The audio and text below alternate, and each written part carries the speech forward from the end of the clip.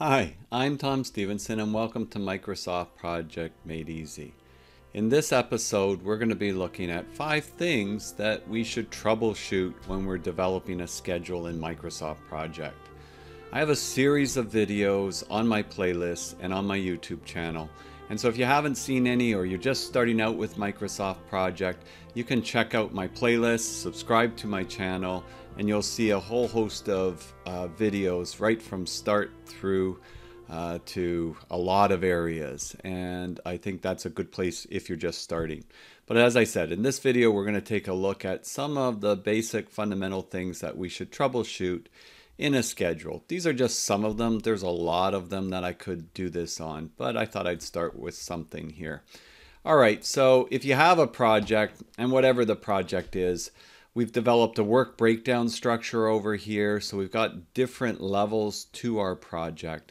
And me being a professor of construction management, of course, this is construction based, but a lot of these points, it won't matter what type of schedule that you're reviewing it from. The good thing is we can review the work breakdown structure at the different levels. If we go to the View tab, we can click on Outline, and then we can look at it from different levels. So like level 2, this is the main categories of work: pre-construction, construction, closeout, and then I got a final milestone listed over here.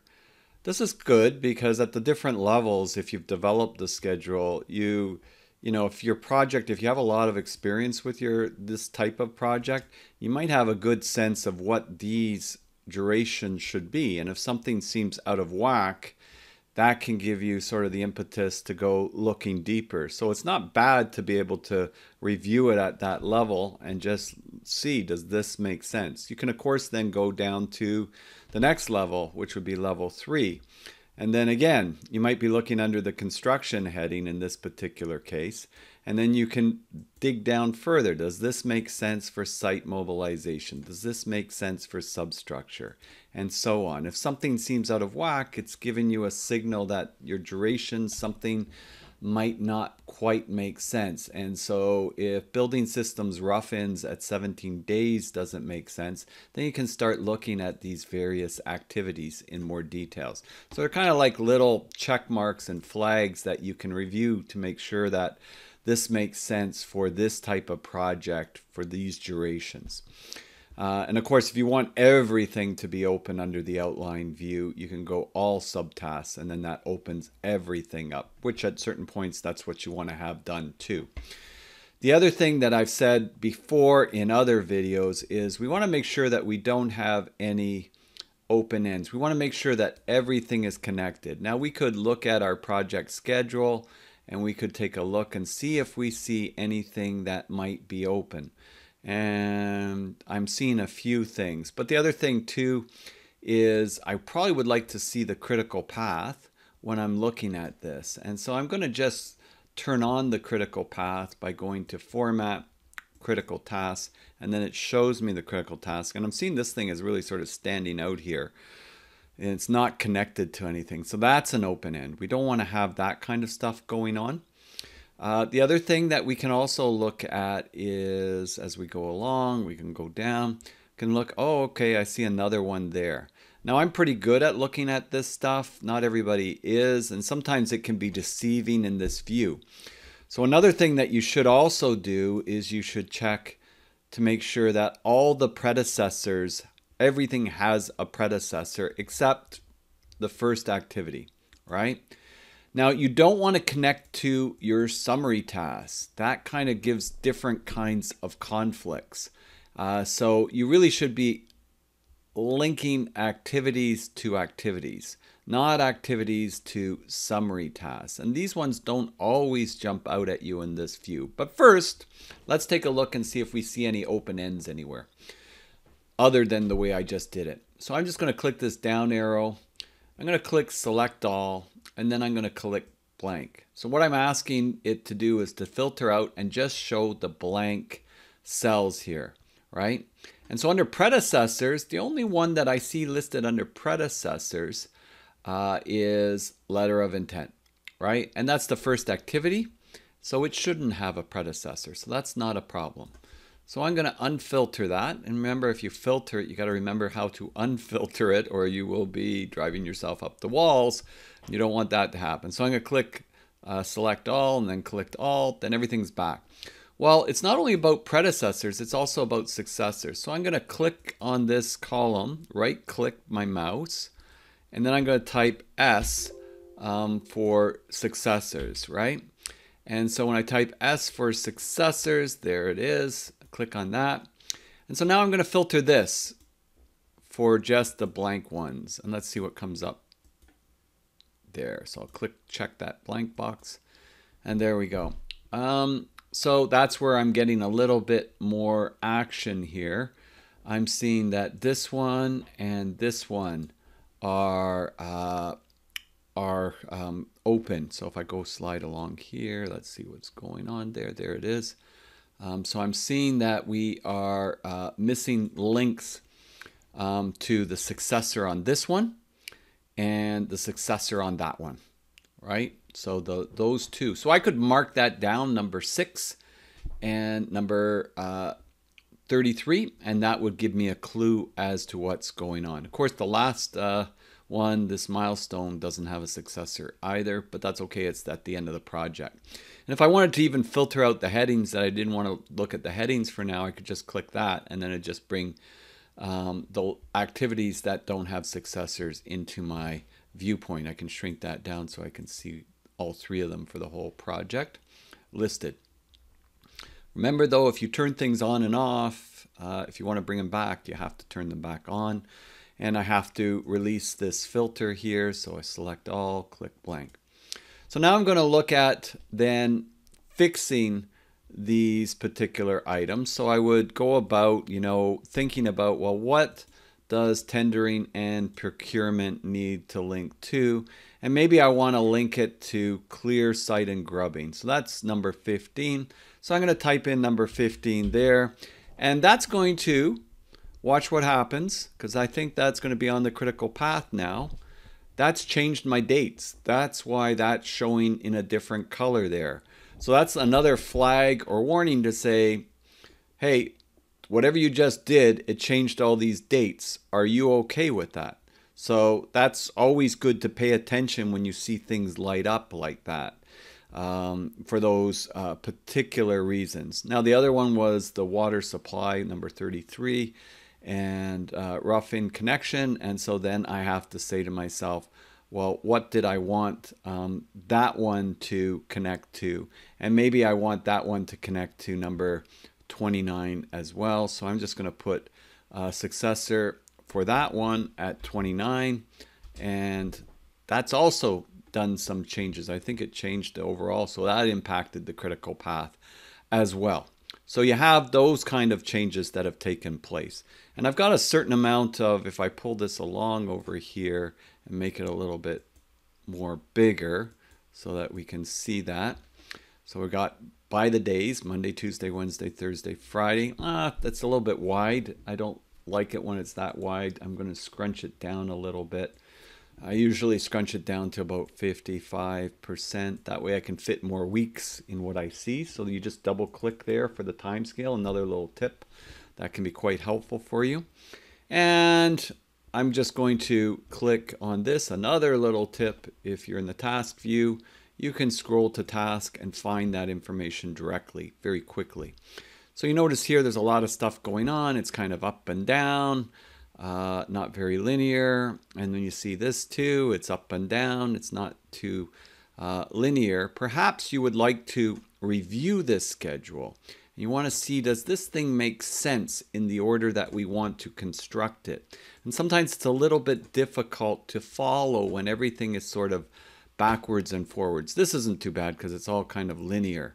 If we'd like the whole project to look that way, what I would suggest you do for a period of time, we want to keep these headings with our work breakdown structure organized, but if we want to sort of see it from start to finish, then what we should really do is we should sort of hide those summary tasks like I said. So go to format, let them disappear, and then you should say, I want to see this project from start to finish. Sort earliest to latest. And so what it's done now is it's sorted the whole project from earliest to latest. So now it's going to follow it very sequentially, which makes it easier for you to review your schedule. So this is a good troubleshooting exercise, because you should be following along and say, all right, so these are activities going to start here. This is going to be the successor activity. So when we finish these, this is what's next. And you're looking at the activities and you're looking at what they say, and you're following all the way through your entire schedule, because everything is sequential when you've got it listed that way. And that's very helpful, because if you made a mistake with one of the links, you can catch that and review that, discuss it, and think about that. And it's also good as a communication tool for all of your trades that are going to be doing work on the project. So you got to remember that you did that, though, because you probably don't want to have it every day sort of structured like that. That's why the work breakdown structure is helpful from that perspective, because you notice that these IDs at the left, they're all over the map. You got 49, you got 88, you got 59, you got 50. That's because we've sorted it chronologically or linearly based on the schedule dates, which is great. But I'm done with that, and I'd like to see it again the way I had it. So then what I would do is I would just go View, Sort by ID number. And now the ID numbers are all sequential. And then I would put Format, Summary Tasks. And so now all my summary tasks are back in my schedule as well, right? So that's a good way of looking at it. And not only, by the way, would I have looked at it from the beginning to the end, I would have looked at it from the end to the beginning. So you work your way from the end and you work your way backwards to the beginning. This is something that is really being used a lot in lean construction. When we actually map out a milestone, we actually do what we call pull planning, and we work it from the milestone date back to our start date, which is very helpful, because now you're looking at things pulling to the activities. You know, what does this activity need to have done for it to start, right? So what are the gives and the gets? What do I need to get? And what is that trade giving me? And making sure there's good communication going on between that to make sure that this nice schedule that you're working on actually makes sense from that perspective. So we've got that aspect, and we've looked at the forward and backward pass.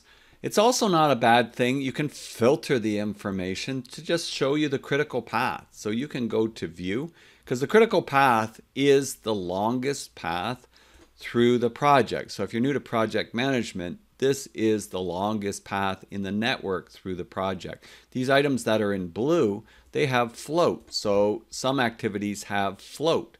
That means they've got some flexibility before they turn red. And so it's good to do a review. Do these activities that are critical make sense? Again, looking at your project in different ways once you've mapped it out, you can sort of highlight and spot potential problems that may occur. So, you know, if I go again to View, I can filter and I can say, just show me the critical activities. Get rid of the blue ones. And then I see just the critical activities listed. And I could do the same thing. I could orchestrate this, make the summary task disappear, put it from earliest to latest, and just follow along. And is there anything that should be here that's not here? Does this make sense? And that could be helpful as well. So I'm going to say no filter. You could also group the activities, right? So you could group the activities. So if you go critical, you've got the ones that aren't critical listed here, right? So if I actually slide along wherever these ones are, these are all the non-critical activities. So if there's something there that you're thinking, it's got to be critical, that's not making sense. Again, it's another way of you just sort of getting that good sense of, well, it should be in this area, the critical activities. So it's just grouping critical activities and non-critical activities. And of course, if you've done that and you don't want it anymore, you can say no group, and you're back to square one with that. Okay, so we've kind of covered off the aspect of looking at the CPM, filtering for it. I think the other thing that I didn't show you is the network diagram. If you slide to the left and you right click your mouse, the network diagram, this is often forgotten by people. You'll see in the network diagram here, you'll see all these parallelograms. So one of the things I would look at in this sort of analysis is I would be looking across and I would be looking through here, and you see there's a parallelogram. That is representative of a summary task. You know what? I've said it before. I don't want to have summary tasks linked. So I don't want to have summary tasks linked. They should be off to the side. We should link activities to activities. It kind of causes some problems with our updating and our schedule when we're linking to summary tasks. We're not thinking we finish this and we start this whole area of work. We're thinking we finish this and we start the first activity within that area of work. So I'm going to take a quick look again, and I'm going to see what this summary task is by hovering over it. Slab on grade. I'm going to go back to my Gantt chart, and I'm going to scroll down till I see slab on grade, and I see I've got a predecessor there. And look, in this case I've got a link coming down to the summary task and to the first task. Well, why would I need that, right? Well, then you might say, well, I'll get rid of it on the first task. Yeah, but I want to link it to the first task. I don't want to link it to the heading, right? Something may change in how we have our links and different things like that. So a lot of reasons why. So I was correct to have that link there, but I was not correct to have that. So I just remove it. And then that resolves that issue. So it's good to do these reviews to better organize your schedule, to make sure that what you've listed makes sense, to make sure that your overall durations for the different headings make sense, and to dive deep, to run through your project from beginning to end and from the end backwards. I know so many people, they never do it from the end backwards, but it's worth the time and effort. Have you ever written an email to somebody and then sort of really read it carefully? It's an important email, and read it again and read it again, and then you send it off and you look at it on another day and you say, how did that typo get there? That's not what I intended. I checked it. I checked it 3 times. Well, you sometimes have to look at things from a different perspective, or you sometimes have to get up and walk away and come back to it. So looking at a schedule from beginning to end and end to beginning, both ways, you're looking at it from 2 perspectives, and you're much more likely to pick up on things that might be missed. It's also why, rather than looking at individual days for these activities, does this overall duration make sense for this area of work? It may also jump something else out at you because it might seem long, it might seem short, and then you could look at your linkages and maybe it's not quite the way that you plan to execute the project. That can be great. Following those practices, and you can really pick up on things. Make the program work for you. You don't work for the program. So MS Project Made Easy will really kind of help you with these, and I hope you've enjoyed this quick overview of some troubleshooting techniques where we've looked at open ends, we've looked at summary tasks, we've looked at the critical path, review from start to end, and we've looked at durations. So I'm Tom Stevenson. If you haven't subscribed yet, please click subscribe, help support the channel, click notifications, and check out my playlist. If you're in the construction field, many videos on different topics and areas for you there. Have a wonderful day, and we'll see you next time. Bye for now.